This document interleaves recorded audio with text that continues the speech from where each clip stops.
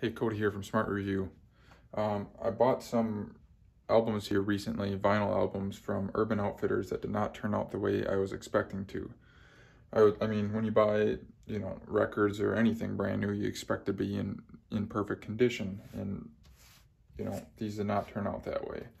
I'll show you the album here where the creases are, and I've had this happen recently with other albums that I also bought from Urban Outfitters. So if I were you and you needed the album, I would try to find it anywhere but Urban Outfitters, or I guess try buying it in store versus online.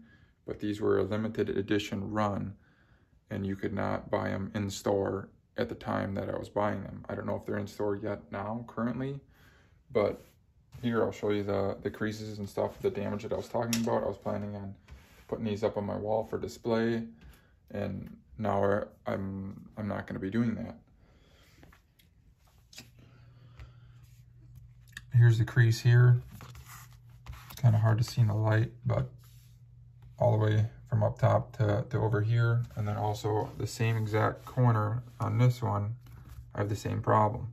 Now, it's not from shipping, because this box was perfect, and it also came in bubble wrapped in these containers. So whoever boxed it up had to box it up with the crease.